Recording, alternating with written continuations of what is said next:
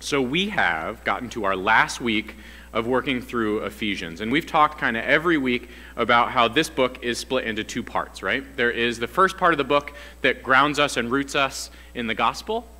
And then there's the second part of the book that talks about how we can respond to that gospel, how we as Christians are supposed to act. And this passage that we're going to read today is the pivot point between the two. This last thing that roots us and grounds us in the gospel, in the good news of Jesus Christ, so that we can know what we can do from it. And this passage, in the way that it moves from that, it kind of wrestles with this balance of what we do and what God does. That yes, there is good work for you to do.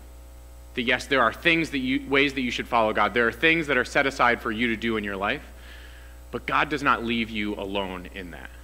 And so as we finish our first half of Ephesians, we're going to return to Ephesians again in the new year, but we're in Ephesians 3, verses 14 through 21, where it gives us this last little bit to root us in the good news of Christ. And here's what it says. It says, starting in verse 14, "For this reason I kneel before the Father, from whom every family in heaven and on earth derives its name. I pray that out of his glorious riches he may strengthen you with power through his Spirit in your inner being, so that Christ may dwell in your hearts through faith. And I pray that you, being rooted and established in love, may have power together with all the Lord's holy people to grasp how wide and how long and how high and how deep the love of Christ is, and to know this love that surpasses knowledge, that you may be filled to the measure of all the fullness of God. Now to him who is able to do immeasurably more than all we could ask or imagine, according to his power that is at work within us, to him be the glory in the church and in Christ Jesus throughout all generations, forever and ever. Amen." This is the word of the Lord. I know that I fumbled through that passage a little bit as I read it, but have you ever found that when you read Scripture, it's a little bit aggravating, especially with Paul, that you're like, Paul, can you just speak plain? Like, can you just tell me the thing that I actually...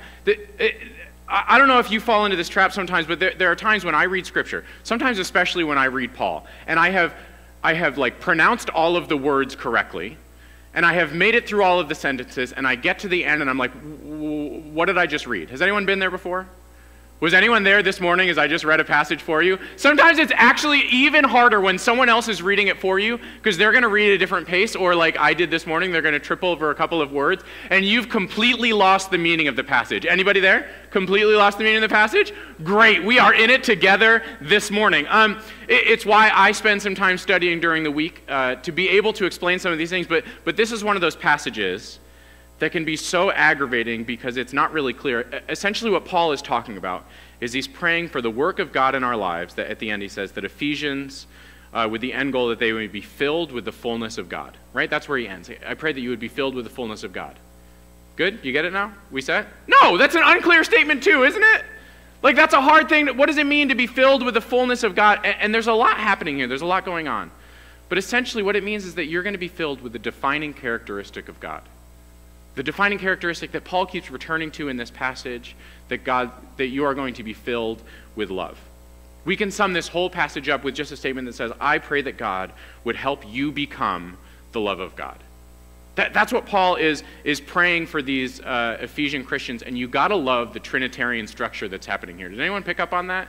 It talks about the Father and the Son and the Spirit, that it's the Father who sets the way and sends the Spirit, that it's the Spirit who strengthens your inner being, that it's the person of Christ who dwells in your heart to make you new. Like, you get the image of that all that God is worked up in this work of making you new. Like, this isn't God's side hustle. Like, this is his main job. He is working to transform you into who you are meant to be. The living love of God. And again, there's this weird tension that we have as Christians between what you do and what God does for you, right? Have you ever felt this before as a Christian? This tension of I know I'm doing something good, but God is also doing, and maybe you've had this happen where you've seen another Christian do something good and you've complimented them. You've been like, hey, it was really awesome to see you love someone well or care for someone well, and they were like, it wasn't me, it was God. Has anyone gotten this response? And on some level, yes, that's true. It wasn't you, it was God. But on some level, aren't you like, wait, but you remember doing it though, right? Like you remember the feeling of sacrifice. Like it's not like you were possessed and God controlled you. Like you still remember doing it, right? Like you remember how hard it was to let go of that bad habit. You remember, there is this weird tension now that we live in as Christians that God is working in you to make you the new you. That God is working in you to make you the one who is not overcome by evil, but overcomes evil with good. That as a Christian, good actions are as natural as like fruit coming from a fruit tree. Like there is this tension that we know that I no longer live, but Christ lives in me. But we still do it. Like we still have to do those things. There's still work involved. And it's like there is now this partnership that's happening. That between you and God, you do these things together. The life that you lead where you are becoming more and more like love, that you do this thing together. And Paul says that he prays that God would send the Spirit to strengthen your inner being. And Paul used this term inner being 2 other times. The first time he's just talking about like your thought process. The second time he's talking about the difference between your inside and your outside. Really simply put, when he says the Spirit is sent to strengthen your inner being, he just means that he prays that God would send the Spirit to strengthen you. The you that you are, not the you that you show people. And this phrase inner being, right, it raises kind of that little question of we are really practiced at putting on masks, aren't we? Sometimes it's really hard to sort out, like, who's the real me? Has anyone ever wondered that? Like, you're with one group of people and you act one way, and you're with another group of people and you act a different way, and you're like, oh, which one's me? Which one's the real me? And sometimes I feel like this happens, especially at church, doesn't it? Where somewhere along the way it felt like putting on our Sunday best also meant acting our Sunday best, and we put on our Sunday best mask, where even if something is going on that's hard in our life, we smile more, where we use our big and holy words so people think that we're big and holy. Have you done this? Especially if you're called up front to pray. Have you, like, thesaurused some big words? Like, we do this. We pretend that we're bigger and holier, especially when we're in church, and we become practiced at putting on this mask, and God is not fooled by your mask. Like, God is not here to strengthen the you that you are at church, or the you that you are at school, or the you that you are when your grandma is watching, or the you that you are when you're watching like the Georgia Bulldogs and they're losing and no one else is around and your filter is off. Like, God is not here to strengthen all of the different masks that you put on. The Spirit is sent to you to strengthen the you that you are. That like center inner part of yourself. God sees that part. Even if you are able to fool everybody else, God sees that part. He knows you and he sees you in your inmost being. And the Spirit is there not to help you make a more convincing mask that people might think that you are loving. But the Spirit is there to actually help you be more loving. We can get into these habits where we are kind to people's faces and bitter in our hearts, where we are welcoming to people but judgmental in our side little circles. God does not play that game, that dividing ourselves up game into different parts. No, God comes to strengthen the you that you are. And the Spirit is sent to strengthen you, and then it says, so that Christ may dwell in your hearts through faith. And I'm not going to lie, this is like a difficult phrase for me. Because as much as I'm the person that wants to throw open the doors of the church and say all are welcome, and we need to be people who are grounded in what holds us together in Christ and not our differences of interpretation, like we need to be people who realize that we as Christians are on the same team and we need to work together even when we disagree. Like theology still matters, doesn't it? Like having good answers still matters. And I look at this phrase of Christ living in our hearts, and we use this a lot, right? Of inviting Jesus to live in your heart. And sometimes I think that phrase can get in the way of the historical thing that Jesus actually did, and the actual hope that we have in Jesus. And when I look at the story of Scripture, I see that Jesus became a human, and he was born as a human, and he lived it as a human, and he did things as a human, and he died as a human, and then he was raised again as a human in a new and resurrected body, and then he ascended into heaven as the new human to remind us of what we can get someday, and there he sits on the right hand of God the Father, ruling and reigning. As I look at the historical story of what Jesus does, like, he doesn't stop being a human in a body. Jesus is raised again as a human in a body, and I think, I don't know if there's space for another body in my body. Like, I've been to health class. I know my, atriums or ventricles are big or something, but I don't feel like I can fit a Christ in there. So someone who maybe knows more about science and has been to nursing school just assumes that I got everything wrong. But, if Jesus lives in a body, he can't fit in my body anymore. Because he is still human, intercessing for us with God. He is the one who understands you most. And having these right answers, this right theology matters. Because Jesus isn't the one who can live in our bodies. Because he already has his own. The person of God who lives in you, who empowers you, who dwells in you, that's the Spirit. Because the Spirit is a spirit. And the Spirit can dwell in your body because the Spirit doesn't have a body of its own. And the Spirit can join you and empower you in everything that you do. And then I'm left with like, well then, how do I interpret this passage that says that Paul is asking that Christ dwell in your hearts? And if that can't mean that his body dwells in my body like he fits inside here sometime, it has to mean something else. And notice he doesn't say that Jesus would dwell in your hearts. He says Christ. And Christ is not Jesus' last name, and his middle name is an H.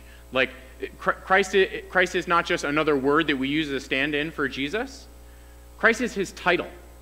Christ just means the anointed one. It's a thing that they used to do to like anoint kings or anoint priests, and it turns out that our Christ, Jesus Christ, is both. And he is the anointed one, the king who has come to set everything right. That we call Jesus, when we call Jesus Christ, we are calling him the Christ. That he is the one that fills this role to reverse the patterns of sin and death and to make things right again. This is his role and not necessarily his name. And so when I read this idea that Christ can dwell in our hearts, it's the same for me as that he sits on the right hand of God the Father, that he reigns and he rules. That when I make the statement that Jesus dwells in my heart, it's not that his body is in my body. It is that my heart is a part of his kingdom. That thing that I am, everything that I am, my inner being, myself, my heart, my mind. God doesn't play the break yourself up into parts game. He sees you, the whole you. That inner being is a part of Christ's kingdom too. And with all that I am and all that I do, I seek to follow him. Christ reigns in me. The Spirit empowers me, and Christ reigns over me that I may become more like him. But we've still dwelt in this like personal zone, haven't we? Of like Jesus, the Spirit lives in you. Jesus will make you more like him. But the wonderful thing about Christianity is it's not all about you, right? We gather together with each other. And Paul works this in to the phrase. He says that you, together with all the Lord's people, may grasp how wide and deep and high and long the love of Christ is. And last week we touched on this a little bit. That when Paul is talking about God gathering together Jews and Gentiles, what God is doing is he's gathering together diverse peoples to be able to worship God together, that they might know God through each other's eyes.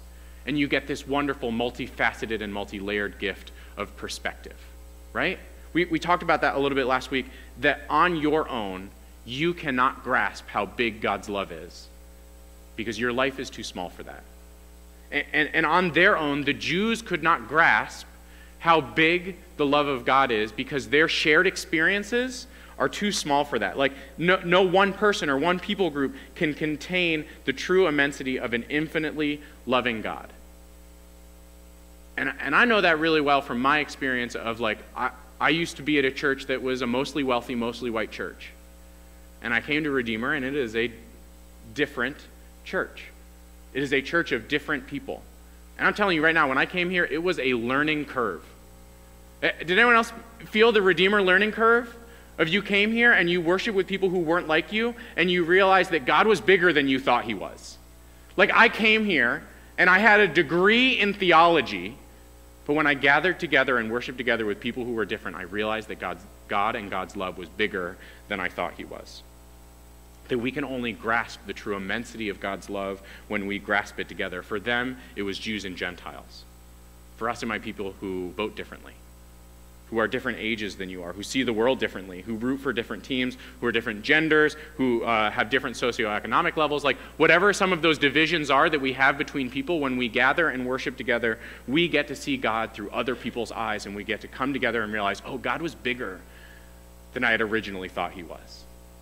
God has lived in your life in a way that he hasn't lived in my life, and I'm so glad I got to see him through your eyes, because now I know his love to be deeper than I thought it was before. And there is this wonderful Christian tradition of pilgrimages. Anyone heard of these before? And we don't normally do those anymore. Normally it's like a Middle Ages thing where people would go to like a holy church or a holy grave site where there were like the bones of a saint. And it's probably a good thing that we don't do that anymore because saints' bones are the same as our bones. They're just bones. Like there's no special power there. Like we don't really do that. But there is this wonderful tradition of pilgrimage where you go somewhere where God is and you find that he is there differently than you knew, and you find that he is bigger than you thought he was. And the beautiful gift of the church is that pilgrimage doesn't mean that I need to go to some church to see the bones of St. Thomas and pay a fee to be able to see them. The beauty of the church is that pilgrimage happens here. Pilgrimage happens anytime we gather together with a small group or with a Sunday school class and we see God through someone else's eyes and we think, God is bigger than I thought it was. His love is deeper and higher and wider than I thought it was. For real, take a minute and look around the room for a second. I know that's like an uncomfortable thing that I said, but like I notice a lot of you still looking at me. If you're at home, you can just stare lovingly into your wife's eyes, like whatever you have to do, but look around the room for a second. There are pilgrimages to be had here. There are people in this room who have known God differently than you have known God. And when you experience God through their eyes, he will be bigger and greater than you had ever thought or imagined. Like, I know God through my life as like a 30-something-year-old white guy from New England. But in the gift of the church, in this gift of pilgrimage that we get together, I get to know how God's love has been present in a single mom, or how God's love has been present in like a student going to school in 2022. I get to know how God's love is present from people who grew up in charismatic backgrounds or Catholic backgrounds. Like when we gather together like this, we get this beautiful gift of seeing God through other people's eyes. And it is together, not alone, that we more fully grasp this unknowable, too grand love of God. That's a love so big that if all the books on earth were written about it, it would still be too big for those books to contain it. But that's part of the gift of the church, is that we get to know the lived experience of other Christians and see that God is bigger. And we do that so that we might be filled to the full measure of all of the fullness of God. And you're like, Paul, what are you talking about? Those words don't mean anything. Like, am I going to become a genie like Jafar became a genie? Like, am I going to be filled with phenomenal powers of God? Like, am I going to become God? Like, what's happening here? No, it just means that the defining characteristic of God, his love, will become your defining characteristic as well. That his love is at work within you and within your community so that you can know what his love is like.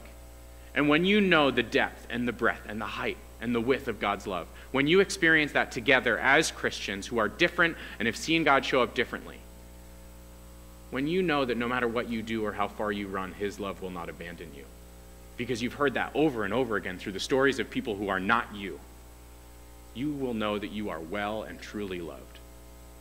And loved people love people.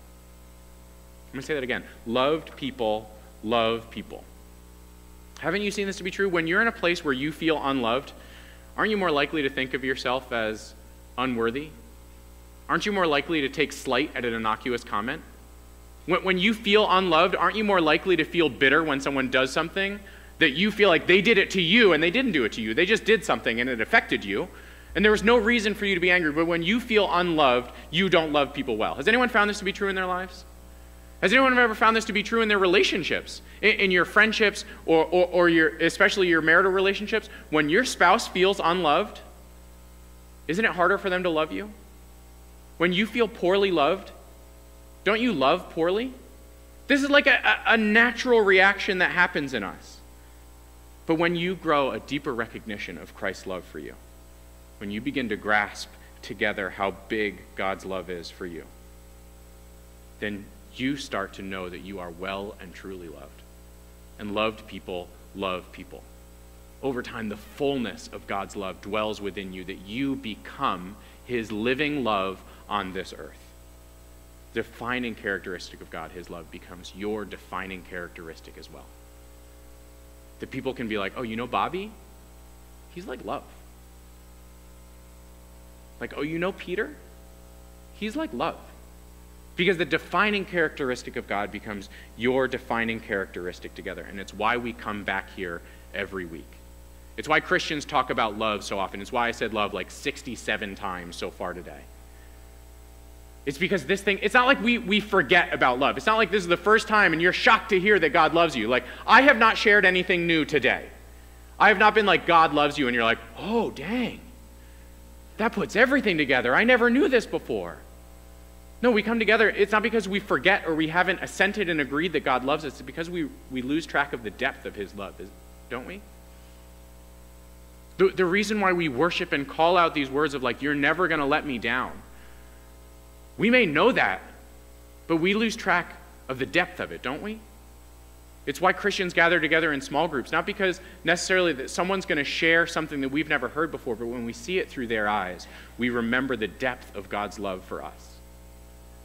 We don't need to be reminded that he loves us. We need to be reminded how well he loves us. Because when you feel that way, when you are filled with the fullness of God's love, you will love people well. Loved people love people. And yes, God is doing something in you. Yes, God is making things happen in you. Yes, the Spirit is empowering you, and Christ is dwelling in your heart, and God is setting out plans for you, and you still got to do something, right? Like, you're still going to have to do something. And Paul saves the whole second half of the letter to talk about ways that we can love people and love God well. And if you're setting out to try and do that, you're going to have to, like, fail and try again. You're going to have to work on a lot of humility to work out how to love people well. Like, you're going to have to learn what love is like. But Paul wants to make one thing clear before we move on to what you should do, that God does not leave you alone in this. That as you look to love people well, that is empowered by God. That is designed by the Father. That is guided by the Spirit. That in Christ that is enabled and made real in your life. And if you notice, this passage, this whole passage, is actually not something that's meant to teach us. Paul says, I pray a bunch of times. He's just reminding them of a prayer that he prays for these Ephesian Christians. Because to be fully filled with God's love is not something you can do on your own. It's not something that Paul can do for the Ephesians. It's not something the Ephesians can do for themselves. It is something that God needs to do for them. And so we're just going to take a minute today and pray together. And if you're feeling like you're in a place where you feel distant from God, if you're feeling like you're in a place where you don't feel loved by God, where you may have like assented to that and you agree that that's a thing, but you need to be reminded of how deep that love is for you, then I would urge you to pick up some wonderful Christian practices like getting in a small group where you can hear of God through someone else's eyes. Like spending some time in scripture or prayer or meditation that you can devote yourself personally to him. But all of those practices will fall flat if God doesn't show up. You can do all the right things, but if God doesn't show up, it's not going to matter. So I would love, if you're willing, just to spend a moment in prayer today to ask God to do these things in our life so that we can be people who are so filled with his love that it overflows around us. And we're going to put some words on the screen that's going to reflect the passage that we just read. And if this is your prayer today, you can feel free to pray that out loud if you want. You can feel free to pray that in your head if you want. You can feel free to just think those words. Whatever it looks like, God will hear it. Because when we invite God to actually strengthen us, when we invite Christ to actually dwell in our hearts, when we invite the Lord to actually make us more like love, God shows up. So let's pray together. God, strengthen us by your Spirit so that Christ may dwell in our hearts through faith. Root and establish us in love that we may know and be filled with your love. And help us to live out your love in everything we do. Amen.